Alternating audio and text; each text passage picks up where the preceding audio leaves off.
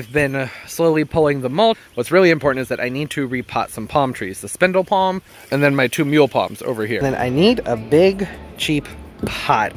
I'd say I got just about everything I needed. Anyway,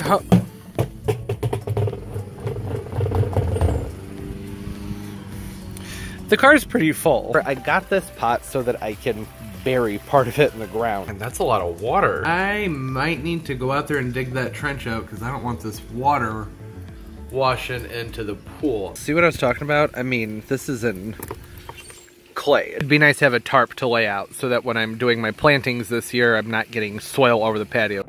Okay, kind of an abrupt change, I know. I finished potting up the big spindle palm, and then I was like, I need a tarp, and it's raining. Just a drizzle though. Could be way worse than this, but I'm at Home Depot, and I don't know what's going on anymore. I went out to lunch with a friend who was nearby, so I was like, this seems like a good place to stop in. Ideally, it wouldn't be raining. Have a better look at the plants. Wow, they have a lot. Encore azaleas are getting smaller and smaller. Those tiny little things. That actually feels like it's rooted in there. I'm surprised by that. There have been times I've picked up plants, and particularly from Home Depot, and it'll be a little plant in a big pot, and it's like still rooted in. The root ball still looks like the pot size smaller, which really annoys me, but that's rooted in there. At least that one was. These are pretty, but they remind me a lot of the hibiscus I was talking about last week with the plant hauls that have the rosy center. Remind me of Rose of Sharon, but that's way more colorful than Rose of Sharon. It bothers me. Bothers is a strong word. Just not my favorite. These are pretty. These little mandevillas.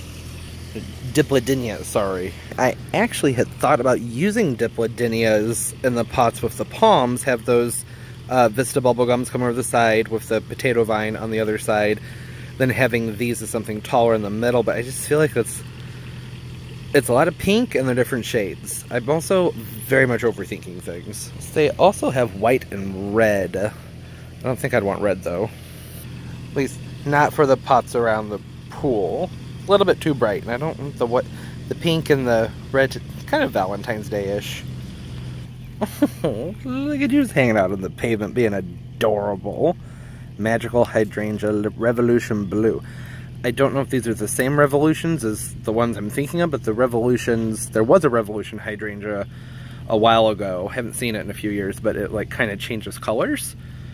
Maybe this is that, I have no idea, but it's cute. Whoa, that is an intense yellow. Neat. I was just wondering where the rest of the hydrangeas are. I found them. Kind of hard to get to. Hydrangeas. Hibiscus. Sorry. There's one that's calling. Oh, there's 2 that's calling to me. Hello. Oh, that's pretty. Look at you. Those ruffles are really cool. It sets it apart from the others. That's very cute. Nice and frilly. Can't say I like any of these enough to be hauling them around in the rain, though. I mean, I don't know. This one's really pretty. Not $30 pretty, though. Never mind. Well, they got the Buried Treasure Red strawberries. I love these. They're so pretty. I don't know if I do want them. I was hoping to get some last year, but didn't see them. I guess they weren't out yet, but maybe I'd just seen them online. I need to go find a tarp. I'm gonna return to those. Okay, seems about right. And it's brown. See, the problem is the tarps I have are like neon blue and humongous, like way too big. 6x8, brown. I want it to look okay when I'm filming videos if that's in the picture. I mean, brown's the color of soil, so I guess that'll work. I mean, that's the alternative, so brown it is. Check out the houseplants for a second. What do we got here? Some nice Cordolan Frutacosas. $20. Why is this $20? This is Home Depot. That didn't, nope. Home Depot, you need to stay in your lane. That's too much for something like that. Nice little polka dot plants here. These are pretty. Over here is a peperomia. Looks okay. And, well, it's rubbed out, but you can see that it actually did have its full name on it, which is nice. Really nice, actually. It's not just like a peperomia. I think there's some Marble Queen pothos in here with the smaller assorted plants. Becoming more and more common. Some agonimias, dracanias. Some ginger, calathea. I'm a little bit surprised to see those. I feel like I've seen on Instagram some people posting about picking some of these guys up from Home Depot, so that makes sense. Okay, well, I guess that's good enough. I'm gonna grab some strawberries and get out of here. Ooh, hold on, these are cute. They put them in these little plastic barrels. $20 isn't terrible considering what's in these various pots. That's not too bad, but wait, what's going on there? That's not a great pairing. I mean, I guess, maybe, no, I don't think so. I'm setting people up for a little bit of failure with some of those plants. It's the next day. It just kept on raining yesterday, so I couldn't get anything done, but I have been out here all morning excavating the excess mulch from overwintering the bananas and the gingers and whatnot. And I'm on wheelbarrow number like 6 or 7. What I'm doing is I'm taking it down to the berm and I'm spreading it across the back of that berm to help build that back up. So works out well because I needed the mulch anyways. I still need to get back over here where these other gingers are coming up, and I try to get the mulch up like right before they would emerge, because if you chop those off, they'll keep growing, but if they get to a certain size and you cut the top off, you may not get flowers from them. Hey, pumpkin. Hi. What are you doing? Hey, baby girl. Let's go say hi to Pumpkin. What are you doing?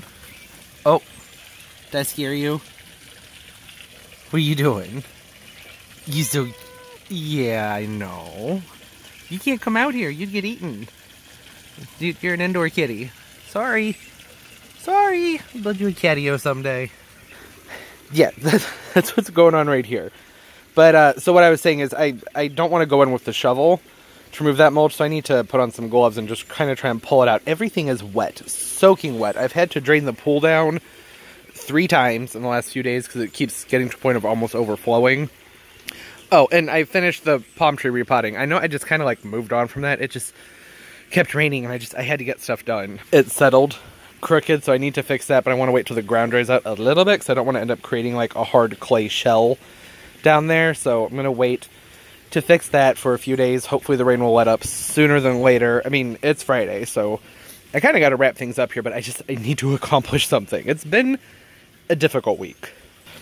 Not like a bad week, it's just whenever it's been nice, which was only like 2 days, like a few hours for a couple days, I had other things I had to be doing. So it's like kind of nice out, I suppose. It's gloomy, but it stopped raining for a while, so that's what's going on. I'm moving mulch, and this Alberta spruce, I'm gonna go ahead and cut that down because I'm done with it. It's gotta go. Looks terrible. I keep talking about it. The top of it's died off. It's done. I'm gonna cut it down, or I'm going to try to anyways. All I have is this lovely 14-volt, like 12 or 13-year-old Black & Decker Sawzall. Did I say Black & Decker? Black & Decker. I don't think it's going to do the trick, but if not, I'll grab a handsaw. Either way, it's got to go.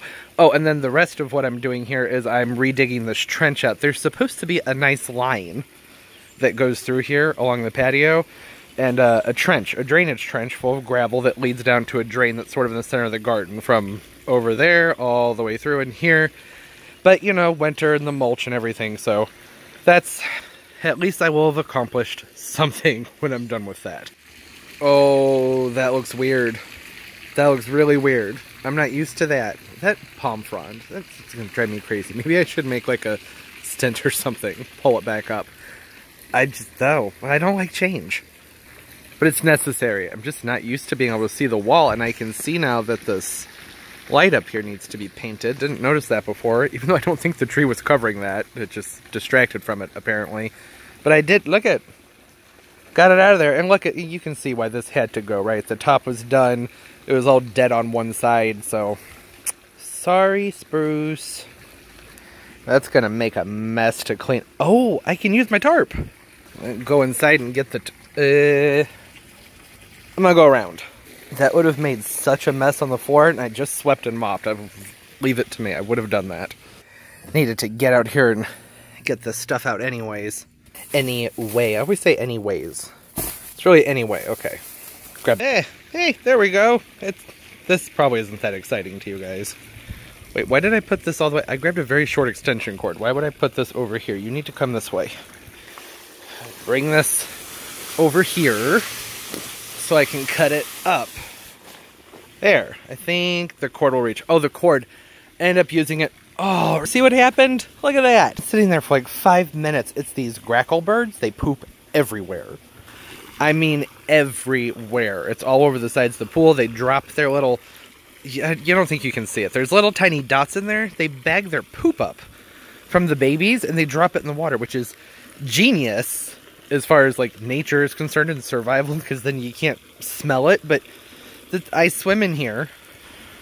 Rude. So nothing's ever easy.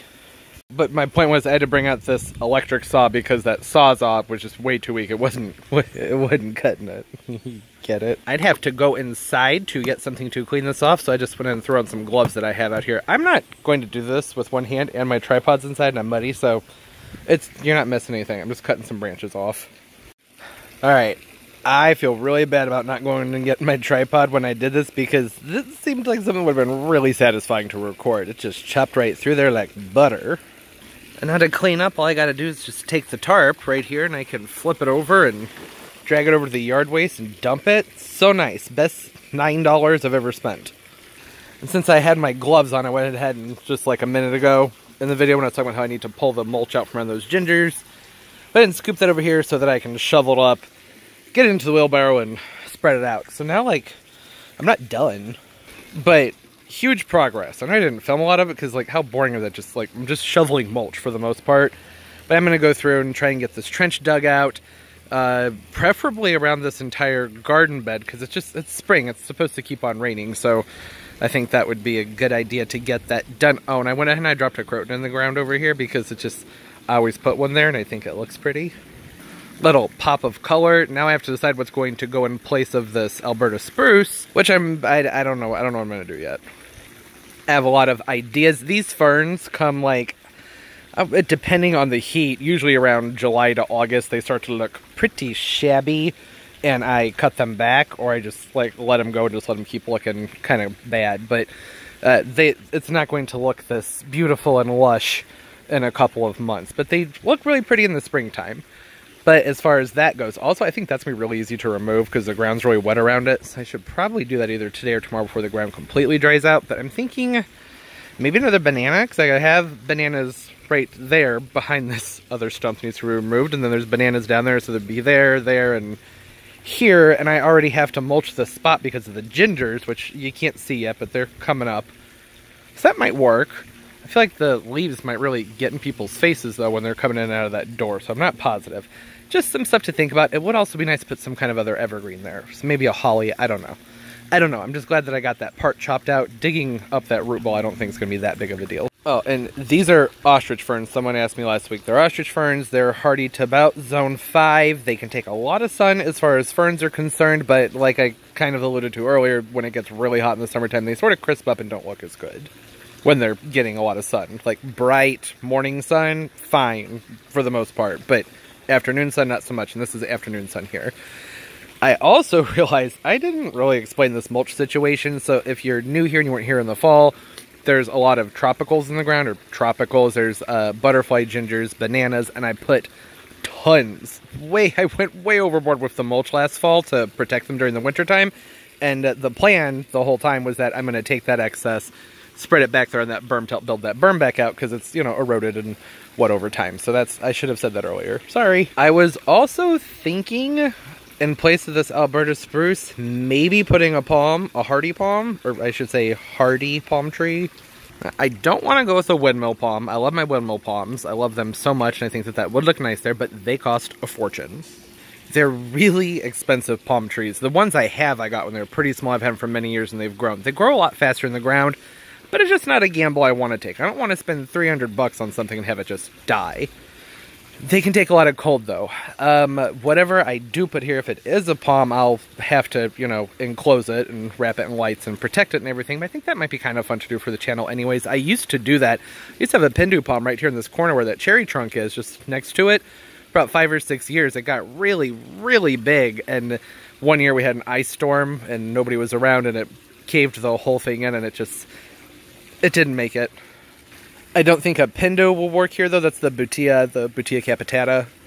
because they get really, really wide, and that's definitely over time going to be in the way. They're hardy to, they're like solidly hardy to zone 8. I'm in 6B, so I would have to protect it a lot. Windmill palms are like pretty good, zone 7, 7B, but you still need to site them properly and watch out for them. And plenty of people grow them in zone 6 though, you just have to protect them. The other option would be a palmetto, sable palmetto, which are not as hardy as a windmill palm, debatedly. I mean, is that a word? Debated, but you know what I'm saying. I've actually found when it comes to the palmettos, sable minor, sable palmetto, they seem to be a little bit more hardy, or maybe just more tolerant of like winter wetness. Either way, I'll have to protect it. And the palmettos do not ship well. Not at all. So there's the ginger coming up there. They have a very soft heart. So when they get rattled around a box, it's not great for them. And they're a type of palm where when you cut the root, the entire root dies. That's why they're oftentimes sold as sticks.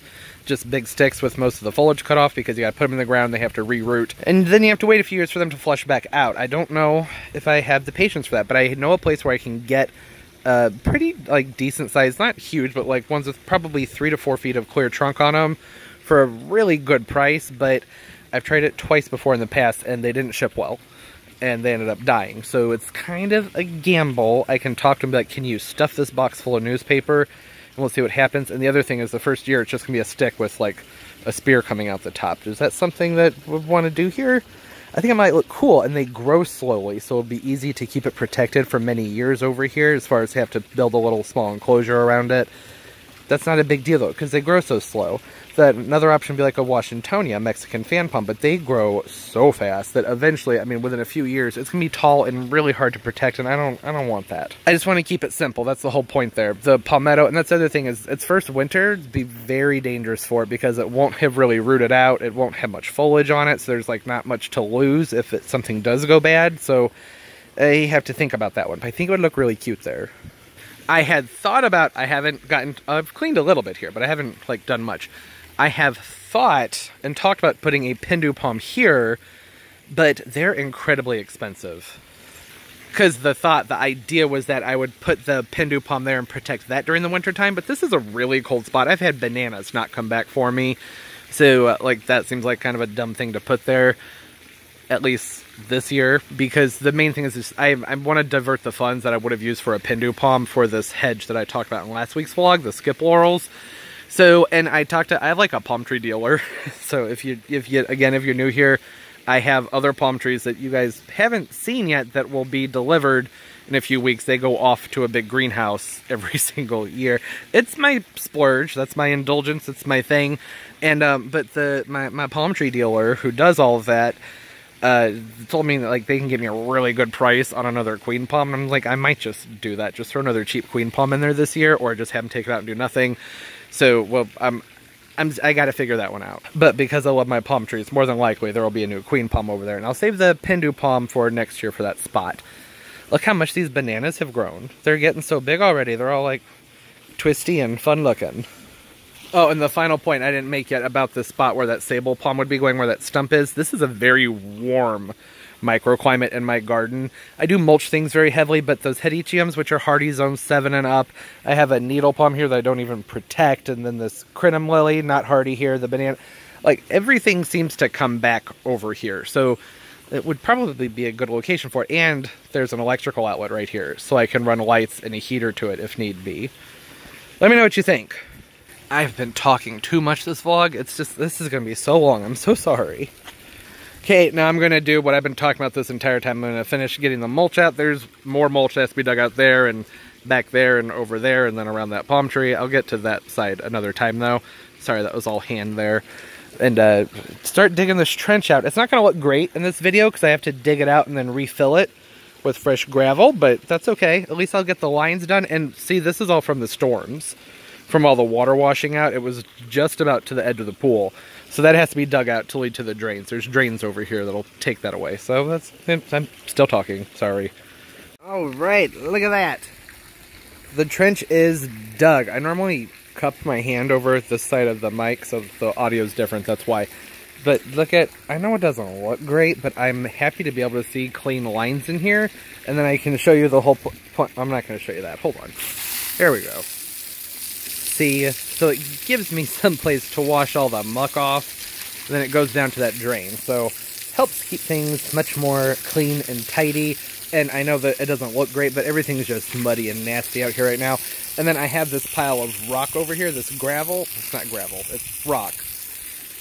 And I'm gonna go ahead and kind of line the edge of this with that. That was there before, I just pulled it up so I could clean things out. I take this stuff and just kind of plop it in here. It's more porous, so stuff can still sort of get around it, and it kind of creates like a faux beach wall, but I don't have a ton of it.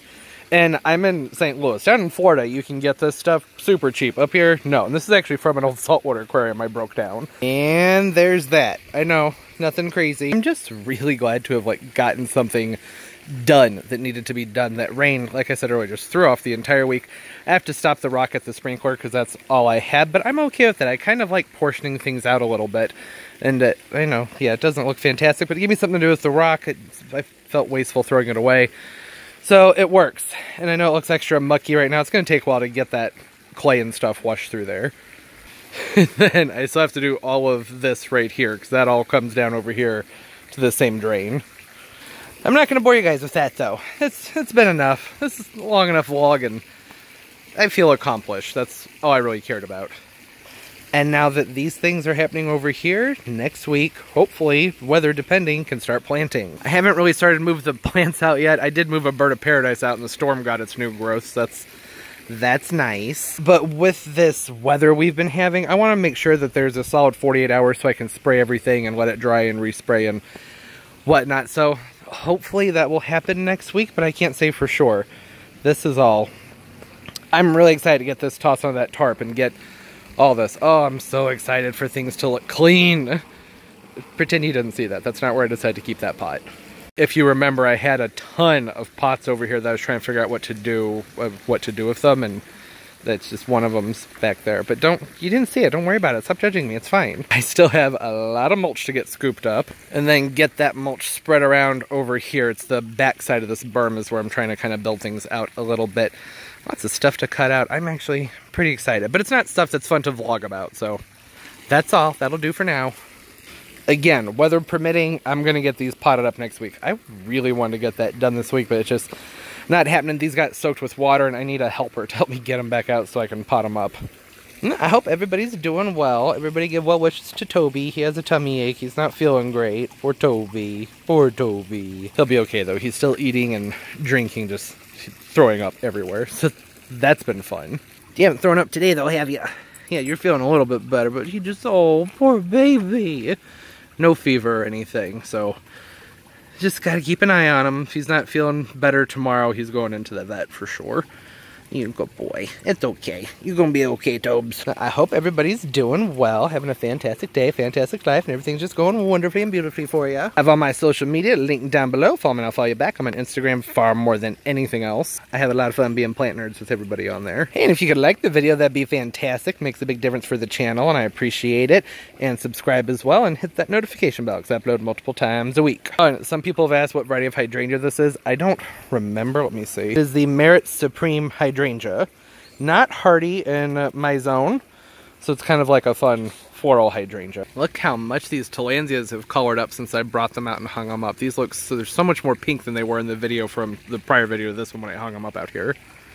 Oh my gosh. Okay, Toby just threw up everywhere, so I think I'm just gonna call the vet. We're gonna go to the vet today just to be safe. I'm gonna wrap things up, not turn the camera around. You don't want to see what I have to go clean up.